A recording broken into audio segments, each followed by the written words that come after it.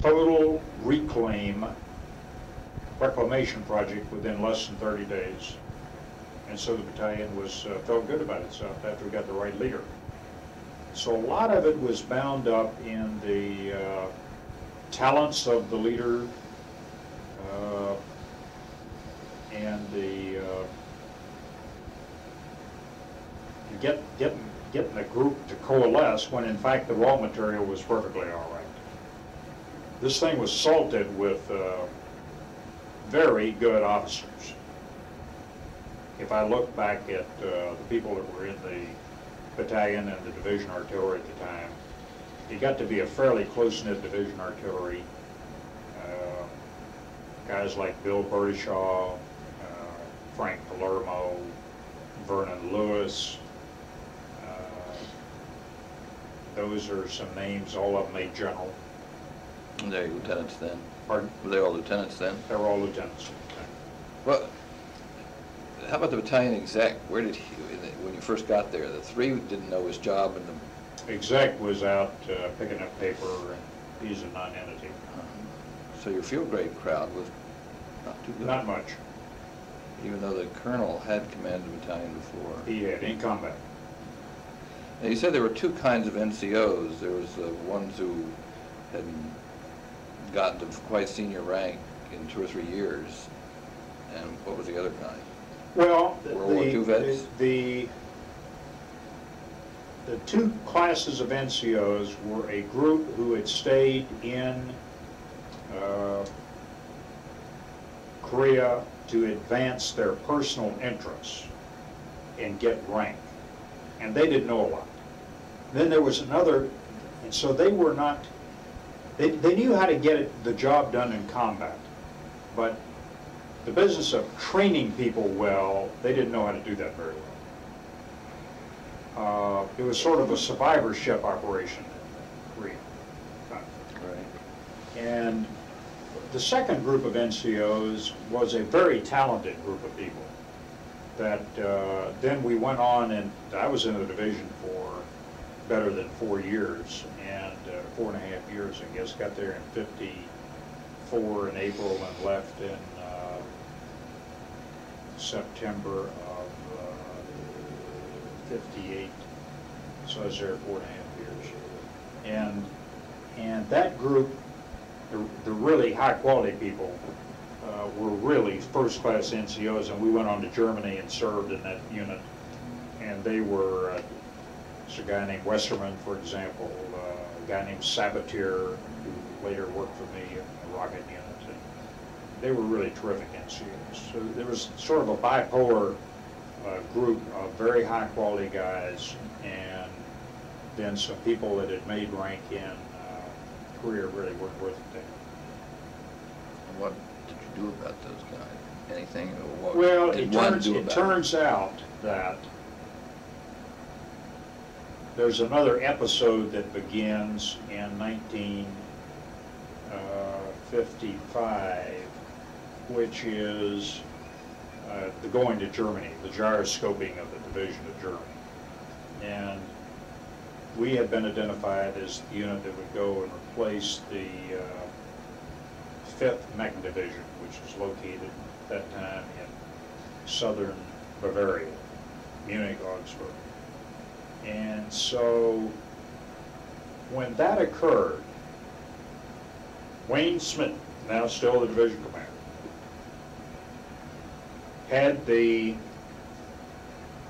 had to line up the NCOs to go to Germany.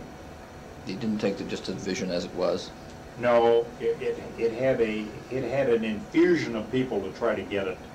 You had to volunteer to go there. I mean, that is to say, the division wasn't ordered lock, stock, and barrel to go there. And oh, by the way, there were NCO deficiencies, and then you got into the business of re-enlisting so that you had 3 years to do in Germany, okay, so you could spend the whole tour. Okay, so you couldn't go unless you had 3 years. That's right. Okay, so that meant some of your AIT people wouldn't go.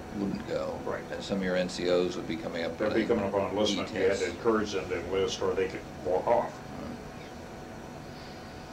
I'll never forget it as long as I live. Wayne Smith came down and he brought with him a mobile sewing machine team from the QM on the post with a stack of stripes. And we had a meeting in the orderly room. Not the orderly room, but in the day room. And he came into our day room and he said, with all the NCOs, he said, we're going to Germany. I need people to sign up for 3 years. Anybody that wants to re-enlist for Germany for 3 years, if you will do that, I will promote you from your current grade, 1 grade, and then I will make you an acting 1 grade higher. Holy shit. So, and he said, if you sign the paper today, the sewing machine is outside and will sew the stripes on today. So here's a guy that walked in the room as a sergeant, let's say a staff sergeant, and came out as a, so he walked in as a buck sergeant and came out as an E7. Now, and this, and with no disrespect now, you understand, there was not an NCOES program going on ad interim. right, so he maybe had 3 or 4 years service. That's right. So he went from grade E5, he could be a section chief, grade E5. He'd be promoted to grade E6, which is really the rank for a section chief. But then he'd be given an acting promotion to grade E7. He could be a chief of smoke, which is a platoon leader. Yeah, where the hell did you have the slots for all these guys? I mean, well, because they looked at the total number of people, and a lot of people didn't want to go to Germany for 3 years. Oh, I see. So there were a lot of vacancies then. So get one for pay, and then get another one for advancement. So then we really had a Duke's mixture of talent to get ready to go to the famous downtown Europe. And at that time, we got an infusion of people from they levied the 82nd. And when they levied the 82nd, we got all sorts of ash and trash in. They got the riffraff out of the 82nd. As a matter of fact, there was a penal unit constructed to take people by prison train from Fort Campbell to New York, put on a ship, prison ship overseas, prison train from Bremerhaven down to Augsburg, and they were then put in their units over there. Yeah, using the word prison's a little harsh, but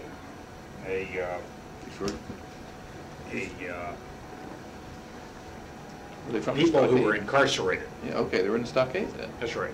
Stockade train is better. So it was an interesting. The 11th Airborne in the States. Totally. So these excellent NCOs that you mentioned, were they people? Some excellent NCOs. Yeah, they were. And had they been in the Second World War? No, they were all since Korea. Okay. So I mean, they were all since the war. They were mostly Korean War veterans. Right. Where was the sort of nexus of know-how in the battery? Were the officers, most the lieutenants, were they guys who knew stuff, or were they just out of school? Most of them were recently out of school. The battery executive officer in my battery was a West Point class of 53. I had been NC State 53, but because I'd gone 2 basic officer courses and he'd gone to 1, he got there before you did. 4 months ahead of me, 5 months ahead of me, and therefore he was the battery executive officer. So the officers were thin. How about the lieutenant who took command of the battery? He was a Korean War vet. Was he West Point? No, he was an OCS guy. Had he served as an EM in Korea? Beg pardon? Had he been an enlisted man in Korea? Yeah. And then he served there as an officer as well? Yeah. Okay, so this, he still is only a couple of years ahead of you. He didn't have That's great right. depth and No, see, because you were getting, let me give you, he was less than 3 years service, Right. because you were getting promoted to captain with 3 years service. Oh, were you really? Uh-huh. Oh, darn. In other words,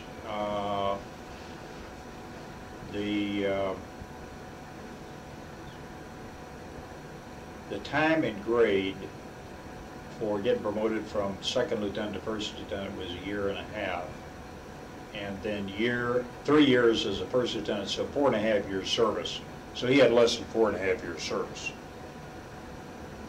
Okay. How about the DeVarty staff? Do you have any contact with them? Did they? Yeah, in fact, I became the general's aide after a while, the DeVarty commander's aide, in the summer of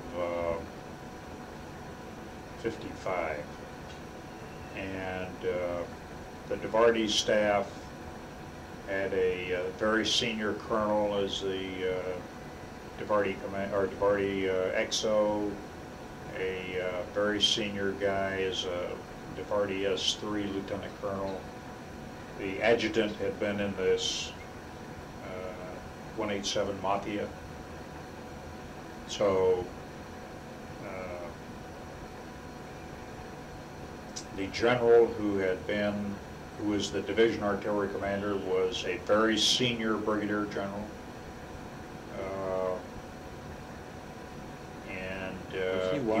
He was not a professional paratrooper in any way, shape, or form. He'd been sent there to be a division artillery commander. In fact, he had put in his papers to retire. Was he Thomas Watson? No. That was later. He was, yeah, he's later. This guy was Ralph Morris Osborne, and Osborne had been the head of Panmunjom, Operation Big Switch at Panmunjom. And when Max Taylor was made the Chief of Staff of the Army, he wrote a letter to him, and I remember, because I was the aide at that time, and he got a letter right back saying, you're not going to retire, you're going to get promoted, because you didn't have to go through any boards at that time. So I want you to get promoted, and you would go to Berlin, so he went to Berlin to be the commander in Berlin. But he didn't know anything much about the airborne. He was a novice jumper when he came there, and I used to incite him to go out and make parachute jumps so he could get his senior wings, and try to get mine too. But he really didn't know a lot about airborne parachute operations. Did he know much about artillery? Average artillery. Very remote from it, though. How about the exec and the S3? The exec and the S3 knew more about it because this guy Felix was the S3, who later would come down and take over the battalion. Okay. And so he knew a lot about it. And he sort of kept it going, but recalling it, the other two guys were administrators and walk around looking at things, but they didn't know.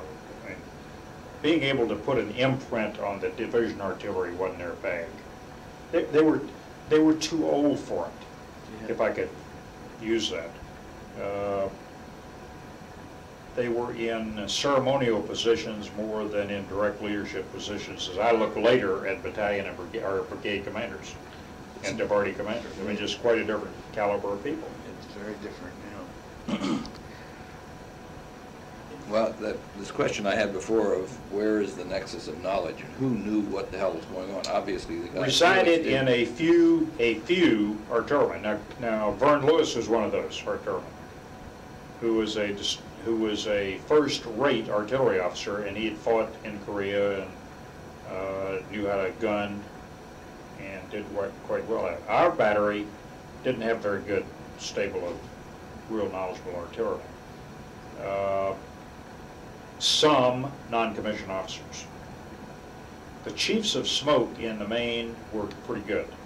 This is before that. This is a platoon sergeant. Before the general came Before down. the general exodus to clean it out. But in the main, the NCO Corps was probably pretty good at the grade of E6 from artillery knowledge, and at the chief of section level, not so hot, grade E5, weren't so hot. E4s occupying E5 belts. And everything was OJT. I mean, there weren't any schools like they are today for skill bases, you know, as we look at it today in our non-commissioned officer education system. Just didn't exist. It was all OJT in the battery. Right. I just wondered who was teaching who what, but it sounds like there were. Well, was yeah, Vern Lewis in your battery? He wasn't, was he? Pardon? Vern Lewis? No, he was in a battery next door to me. Was he the battery? Was he the commander? Yeah. He was the executive officer until he and the battery commander had a fight. And so the next day they moved him to make him a battery commander of another battery. Moved him from executive officer to be a battery commander. So it was a... And your own battery commander liked to shoot a pistol, but didn't... Well, the first guy liked to shoot the pistol. About 4 to 6 months after after I arrived there, he then departed. We got a new guy, and the new guy was always scrambling. Because he was, yeah, very new. He was a scrambler. This was his first battery. He was not a real airborne guy. I mean, he had gone to jump school to sort of get this job, and he didn't know much about being a battery commander. He wasn't a very red-hot battery commander. He goes on to retire later as a colonel in the Army, and I think he commands the battalion, but doesn't go beyond that. And the battery commander never went beyond a battery commander. He retired out as a major captain. Yeah. Retired as a major. I always looked upon it, I might have been worth something if I'd had a decent battery commander. Yeah, I was wondering about that because they were very scarce in those days. The one thing, though, that service in the 11th Airborne Division did was there were, spending 4.5 years at it, being a reconnaissance and survey officer, being a liaison officer to the infantry, which I was. I was a battalion liaison officer to the infantry. And being a general's aide, and then being a DeVarty assistant to, and then later being a platoon leader in the Honest John. 4.5 years service, I knew everything there was to know about a division. Very comfortable with that. Because although I moved around in jobs, they were all inside the division. Right. So when people, you know, people sort of look at it and say, geez, how'd you go back and command a battery or battalion? It was easy. I mean, We've done everything else. done all that stuff, so knew how to do that. But what it looked like was, at the outset, the sort of train and retain idea is almost like the cohort system. But then it was all torn apart by this ETS business when you had to... Gyroscope overseas. Gyroscope overseas, and that's... Very much so. Yeah. But then you got a new cohort for a period of 3 years.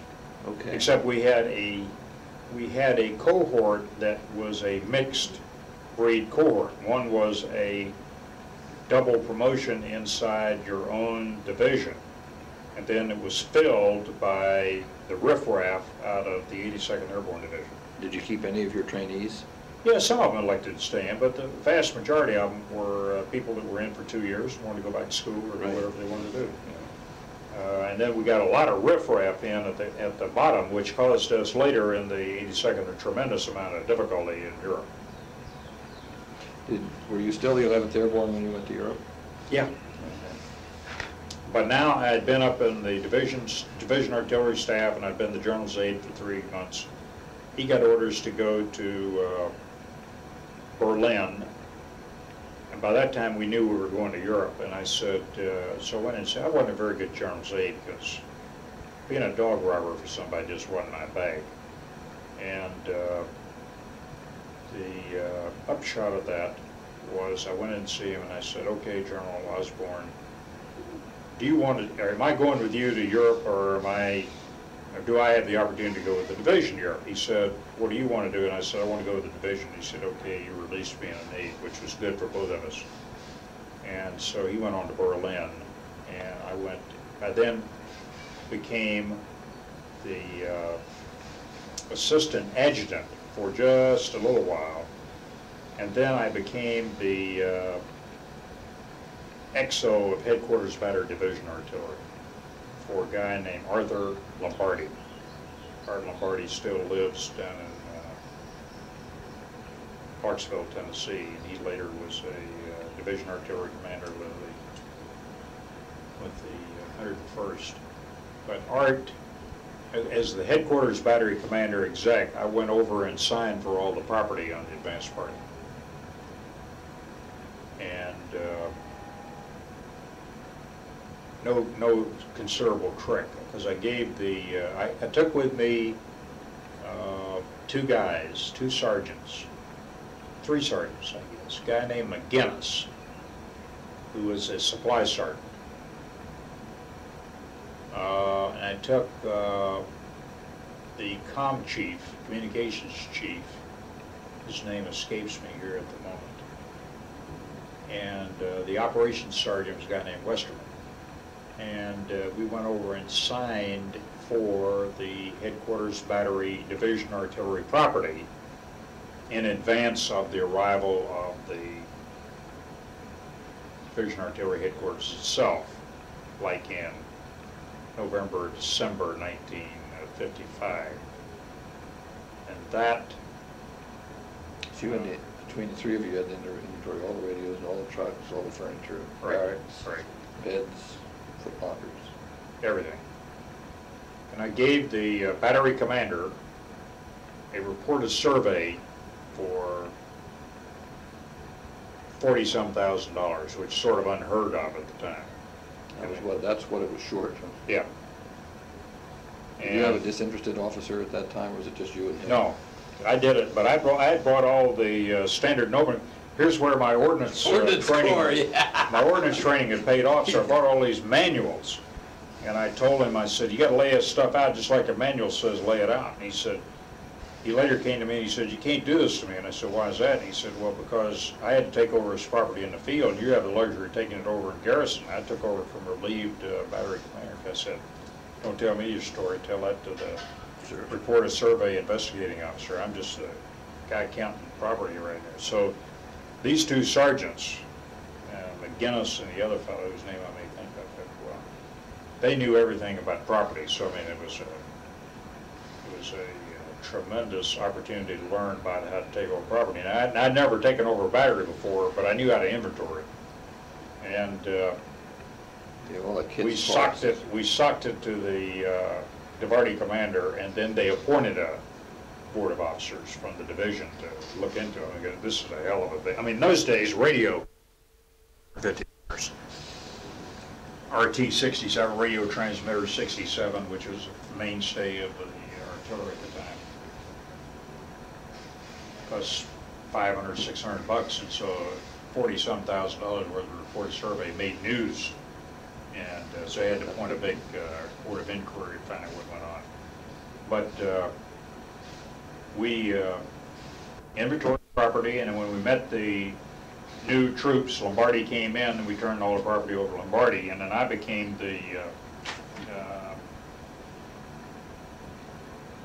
assistant S2, working for two guys, one guy named Lou Kraniak, who was a captain, again from the 674 187 Mafia, and a guy named Bert Gorowitz, who later became a brigadier general in the Vietnam War, a retired brigadier general.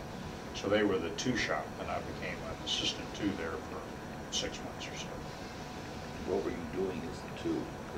I've seen a lot Well, I of went to school as a photo interpreter, bearing in mind I couldn't see with one eye very well. I became the only single-eyed stereo guy in the industry. But I, doing routine war plans. I was a war plans guy, and worked for a guy named, in the war plans game, Charlie Hall, later became a lieutenant general.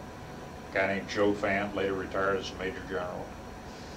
So really had some talent now, because they filled up the division and talented officers at that time. We had sort of a bifurcated problem. We had excellent officers in the main, and we had we didn't have the problem as much as others, but we had some really lousy troops that had been foisted off on us by the 82nd. How about the officers in the battalions and batteries? Well, I wasn't in a battalion at the time, but I later became a battery officer again. Right. When I went into the John. Honest John business. And had a terrific set of officers there. I mean, just terrific set of officers. How about the ones you've been with in Fort Campbell? Did they come? Well, these were the same coterie. Same guys. And meanwhile, we were all going to the field all the time, and there was a tremendous amount of experience base. And interestingly enough, whereas we went overseas thinking we'd get promoted in 3 years, we went overseas and came home without being promoted. Right. It took about 5.5 years. So it took about 5.5 years. So what was happening was this group of officers who had come into the division as lieutenants in 1950, late 53 and early 54, left the division in 58 and 59 and were still lieutenants. And so the lieutenant pile had really gotten field savvy. I mean, we'd done it not once, we'd done it 100 times. And there was a very high level of competency in that division when it was later sort of demobilized and replaced by another division, and the 11th went off the books, went in to be the 24th. And by that time, the officer content was absolutely astonishingly good. So were the NCOs. After we got rid of them, now, what happens in the saga is that Wayne Smith did not go with us to Europe as division commander. A guy named Darrell M. Daniels did. Darrell M. Daniels had been the assistant division commander of the 82nd, very distinguishedly decorated in World War II. And he was an entomologist, PhD entomologist at Clemson, gotten called up during the war, early paratrooper. I mean, he had a half a dozen Silver Stars, very distinguished combat. And he'd moved up to be a division commander, and he unfortunately he had this group of renegades that had been put over to us by the 82nd. And so the division had its share of the troubles with the Germans. It had a tremendous number of incidents. It had the famous grenade in the gas house event down in Munich. I mean, it was just the terror of Bavaria. Bavaria is what the troops call it. The terror of Bavaria. And so they fired the division commander. Oh. And when he restricted the division, he restricted the entire division to the caserns one weekend. And I believe Wilbur Brucker was the Secretary of the Army at the time, and Wilbur Brucker fired Darrell M. Daniels as division commander and replaced him with a guy named Hugh Harris, who later would be a 4-star general as the commander of Forces Command. And Hugh Harris came in and gave you another one of these cases where making several key changes, he is able to get this thing going in the right direction. Harris was an old airborne soldier. He called in the provost marshal and fired him. He was a colonel. He made a captain provost marshal. Told the captain that nobody could be an MP in the division unless he wore sergeant stripes, and go out and levy the division for sergeants to put into the MPs, and that their duty was not to write tickets, their duty was to keep good order and discipline. Changed the whole complexion of the division. Then he called in all the brigade or regimental combat team commanders at the time and told them, I want you to get rid of all the riffraff. I want it gone in 30 days. We threw out an enormous number of people out of the Army in that period of time. Once we did that, we're perfectly okay. Was there an expeditious discharge provision You bet. available?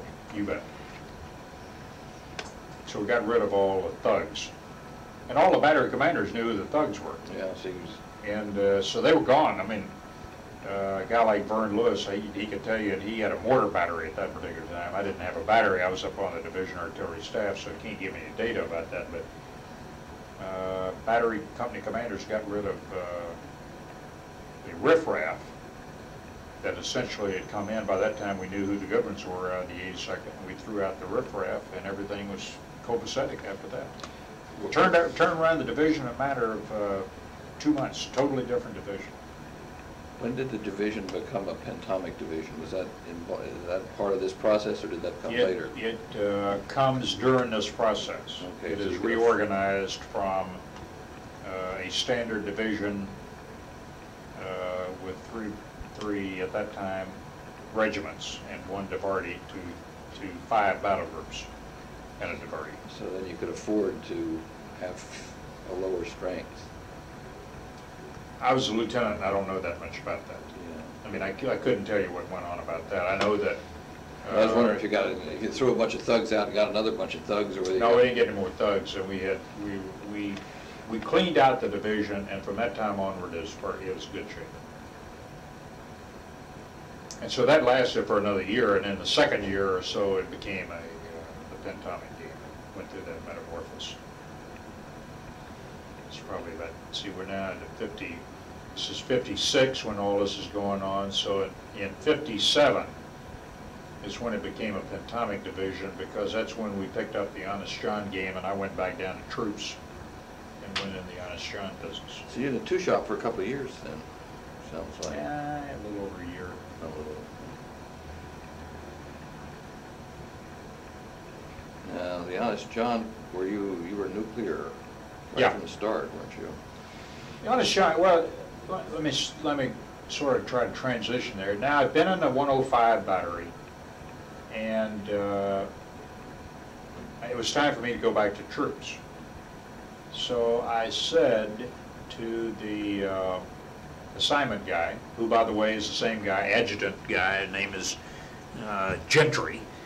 Gentry is still the adjutant. He's a different grade now, but he'd been there since we all knew everybody. I could go in the officers' club and tell you all the officers in the infantry battalion. We just knew everybody. And this group had been now together since 1954, 53 actually. I didn't join until 54, but now it's 56 and 7, so we've been there 2.5 to 3 years together. So I went in to see Gentry and I said, put me in the Honest John, that's something new. I want to learn something new.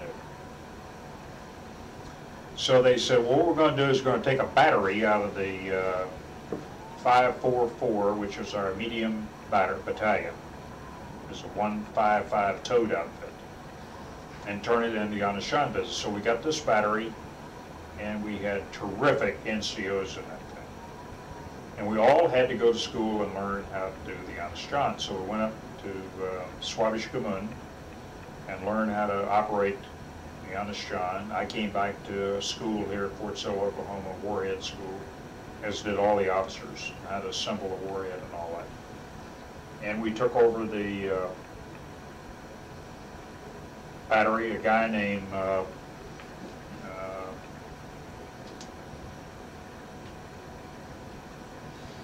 Keeley was battery commander, and we had 2 battery commanders, Jim Keeley, and the other guy escapes my memory bank right now. Oh, Roger LeCompte. Roger LeCompte later becomes Diverty commander of the 82nd. Keeley gets out of the Army as a major and goes to work in Miami, Florida. But Keeley and LeCompte both were very competent field artillery officers. And we had 13 officers in this battery. Art Wells was the executive officer. He works down at MPRI. He works down at Cypress Incorporated here in Alexandria. Frank Palermo was in the battery. A guy named John Young was in the battery. All of us except me, had had extensive. Pat Lowry was in the battery. All of us had extensive period in the division And most of everybody had extensive troop duty except me. You know, I'd had A mixture, yeah. 12 months worth down to battery level, or 14 months down there. But all these other guys have been executive officers in batteries. So very highly talented group of people took over this Honest John outfit. And we got very good at that. Because you had to do the technical delivery means business, go through all the delivery or the putting together the warhead and all that kind of stuff. We had live warheads in storage at Muttling in Germany, where they had the Pershing II missile blew up not too many years ago, in 1986. And but our warheads were stored up there. Rocket motors were stored up there. We were stationed in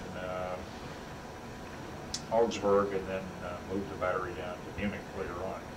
But that was another opportunity to go to the field and get refurbished and all those skills. And the officers in the division artillery at that time, having gone there to spend a full three-year tour, and the NCOs spend a full 3-year tour, terrific group of people. And we all knew one another, very high rapport amongst the officers in that division.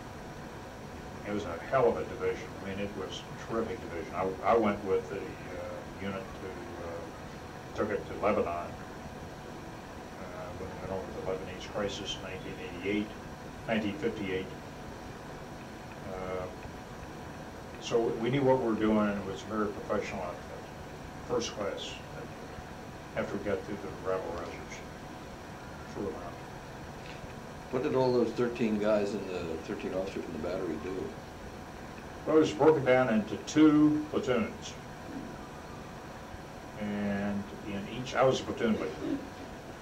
And in my platoon leader, I had, see if I can count the officers up right here. I had an ammo officer. His job was to go get the rocket motors and make sure we had the rocket motors and warheads in the right place. I had a nuclear weapons assembly guy.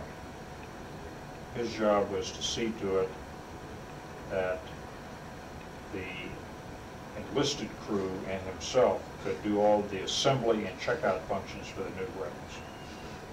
I had a fire direction officer. Your own FDC. Huh? You had your own FDC. That's right. And I had a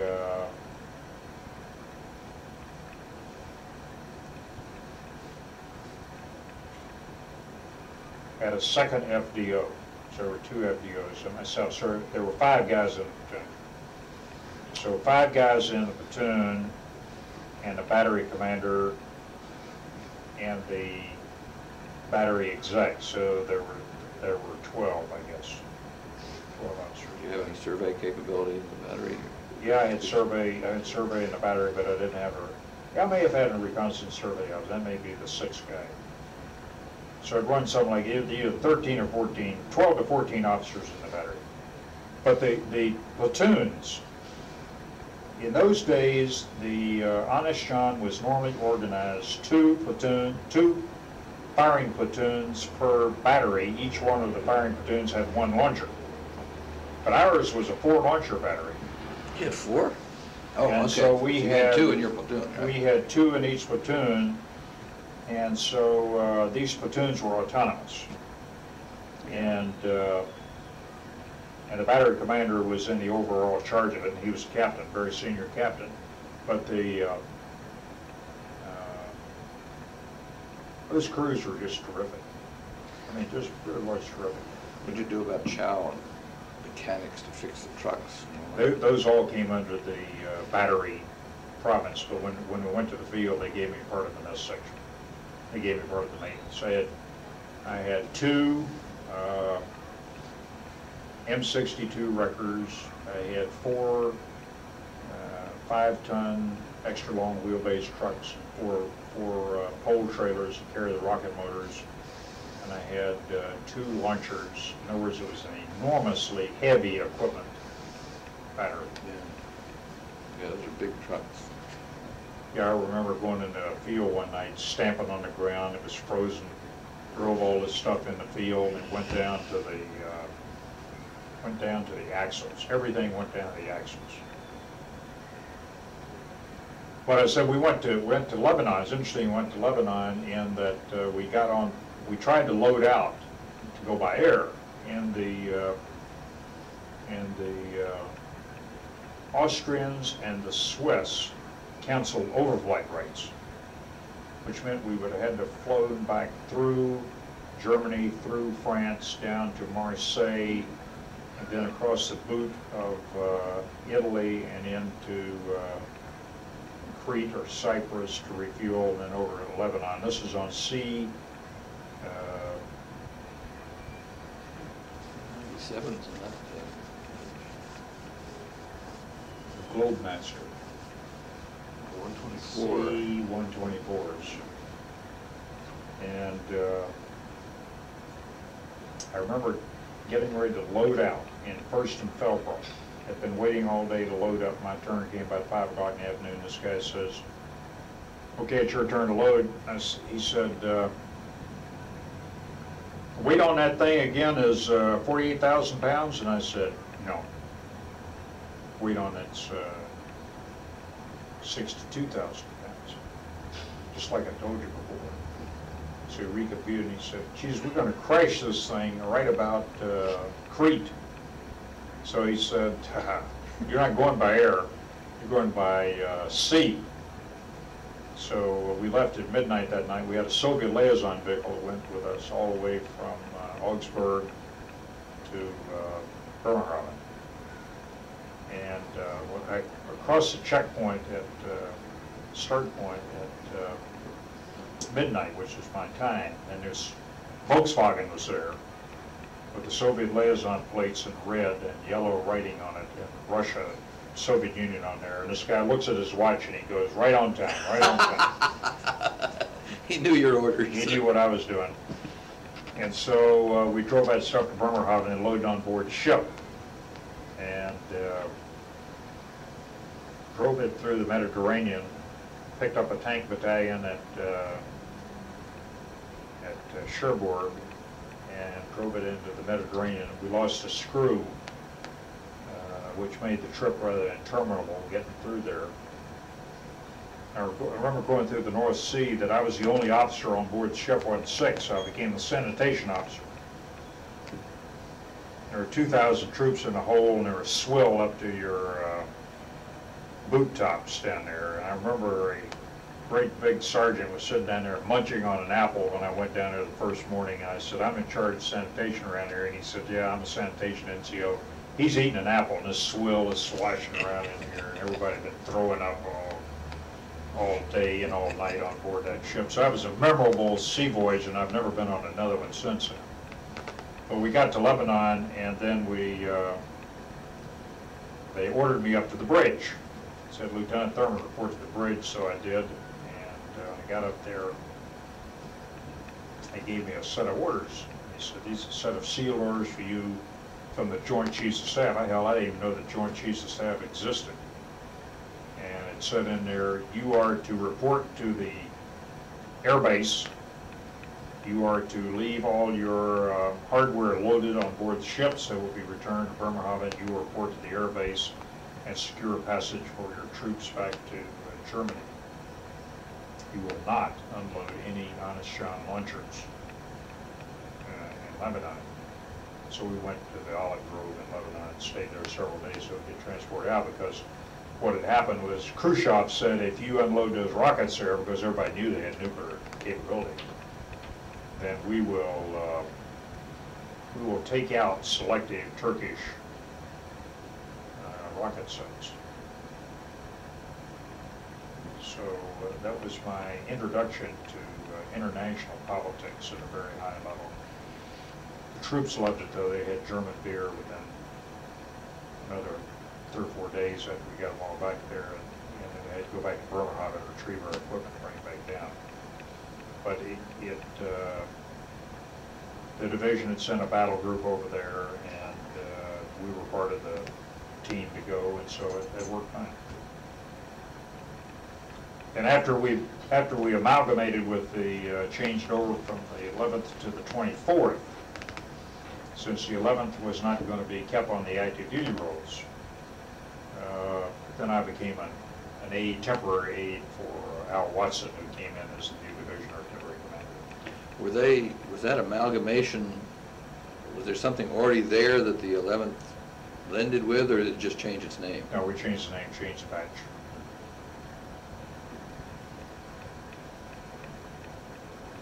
So Watson, I was the temporary aide again to Al Watson when he took over.